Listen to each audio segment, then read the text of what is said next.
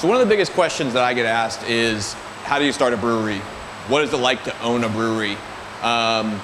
You know, are you just sitting around and drinking beer every day? And the honest answer is the business of craft beer fucking sucks. And it does. Like think of it as a business, because it is. It's a lot of people, it's a lot of jobs, it's a lot of money, it's a lot of work. And as a business, it's just about as bad a business as you can get into. It's people heavy, it's capital heavy, capital's cash. It's low barrier to entry. Literally anybody can get in the business, case in point. And with all of that said, it's fucking hard. It's really easy to make a bad product. It's really easy to make a mistake every day. It's really easy to break something. It's really easy to hurt yourself. And fucking anybody can do it. The business of craft beer fucking sucks. But God help me, I love it. As a business, it's a hard one. But as a passion, there's nothing like it. My name's Wesley Keegan. Welcome to TailGate Brewery. We came a long way, that's what the song say. And I could do all things, I could do all things. Yeah, I could do all things, yeah. We came a long way, that's what the song say. And I could do all things, I could do all things. I can do all things, yeah. I'm not afraid of the moment, I'm not afraid I can't hold it. I gotta show 'em, gotta get up in the morning. I gotta do it for Kobe, lately I'm zoning. Lately I know where I'm going, taking whatever control is. Show me opponents, show me opponents. I got a gift and I'm starting to own it.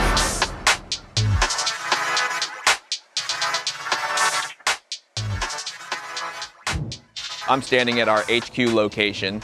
We are made up of 3 different locations, and what we do is we do craft beer, craft pizza. When we call it craft pizza, it means pizza made from scratch. It's awesome.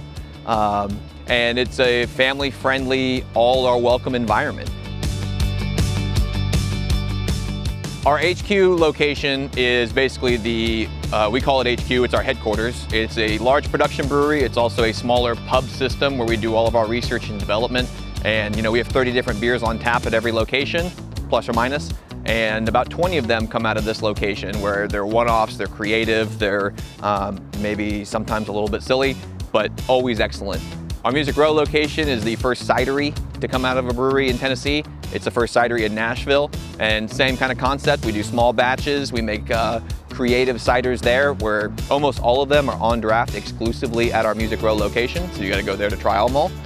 And then our East Nashville location is our 3rd location, and that's our smallest tap room. It has a foeder, it has a Grundy, and that's a location where we'll do a lot of brewing, where we'll add Brettanomyces or other different types of funky bugs to the process, and we can make some sour beer, wild beer, whatever your characterization is of that product out of. And sometimes we even play a little bit with spontaneous. So that happens out of there.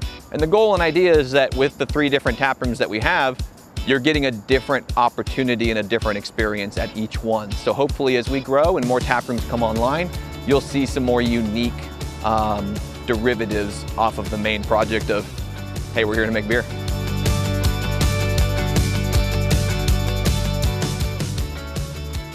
We get asked a lot, what is it like owning a brewery? What do you do every day? Do you just drink beer all the time? And those types of questions get pretty repetitive, but what's interesting about craft beer is, as common as it is, as much as the industry's growing, there's not a lot of video content to it. There hasn't been a lot of documentation on what the day-to-day is like. So we figured we're gonna create this, we're gonna see if it's interesting for us, and hopefully it's interesting for you. And maybe it does answer those questions of what is it like owning a brewery and what do we do every day? Because the answer is maybe not what you think. It's a little bit of everything.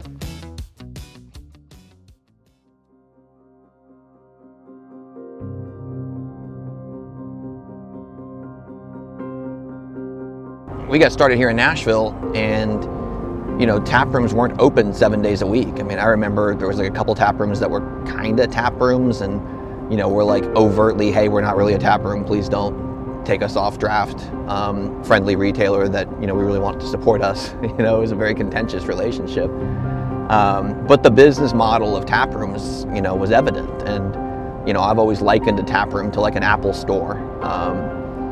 You know, the ability to come to a brewery tap room and see the people, see the culture, touch the product, see the creators, you know, and have an experience will prompt people, consumers, guests of said tap room to go seek that product out wherever they frequent, you know, the neighborhood bar, the grocery store, their local mom and pop, whatever that is.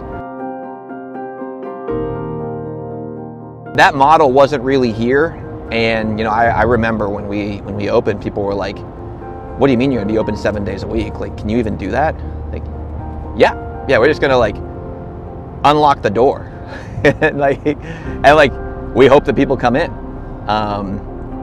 It was really something where, you know, people were convinced that there were just, you know, restrictions, and there's plenty of them, but there were restrictions that we couldn't operate, and like the only restriction was ourselves. We were all ages, you know, which was a very common thing all over the United States, and that was another question where people were like, you want to have a kid in a tap room? You know, and I think maybe at the time I was, I don't know, 28 years old. You know, so I've got friends that had kids, and like they didn't have a kid and then decided to just stop drinking beer. So, you know, like why wouldn't you allow a family to come in? The craft beer business, you know, like most things, kind of like most trends and most like cultural moves kind of come from the coasts and, you know, work their way into the middle of the country. And, you know, I'd been traveling all over the US in those early years, and you know, was very fortunate to go to great breweries, new breweries, like household names that weren't household names at the time, beer bars, work with distributors, I mean, all the above. We knew where we wanted to get, and we understood the time that it was going to take. And, you know, some of that just takes a little bit of courage to make a commitment that people don't think is possible. And, you know, the long grind of that, when you see those things start to turn, we're so far ahead in those next commitments and those next growth plans that when we hit those things, usually somebody comes to us and they're like, "Hey, remember when you told us you were gonna get in Kroger?" Like, yeah, but we're on to the next. And I think that's pretty cool.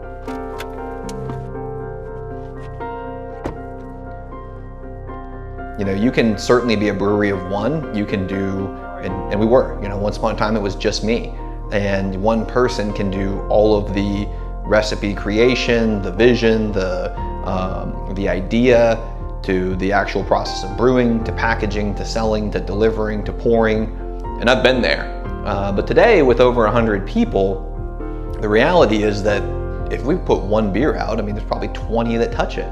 So I think that the very basic function of what we do is we make and package and sell beer. And the amount of variety and effort and people and collaboration that goes into just one is overwhelming. And 5 years.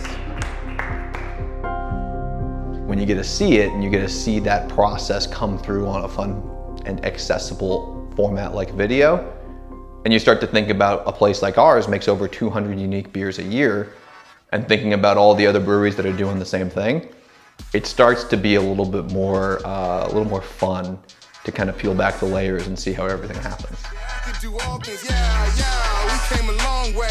That's what the songs say. And I can do all things. I can do all things. I can do all things, yeah. I'm not afraid. I always personally felt that there's a great opportunity to just document the opening and creating of a brewery.